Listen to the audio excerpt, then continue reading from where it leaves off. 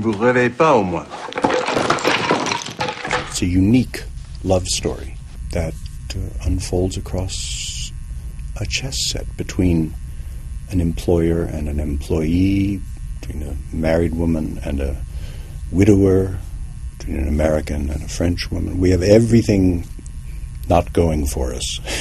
Oh là là! Bon anniversaire.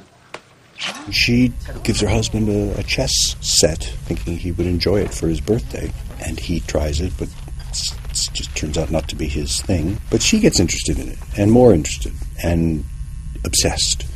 But not only did she become interested, she finds this theretofore latent talent. She's really good at it. Vous y jouez?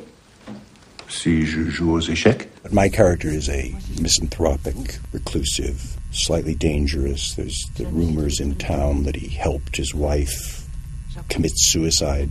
He's just not very nice, and he's not ingratiating in any way. He finally agrees to help her, and then this relationship is forged. 4, c'est 5. I was looking for something different.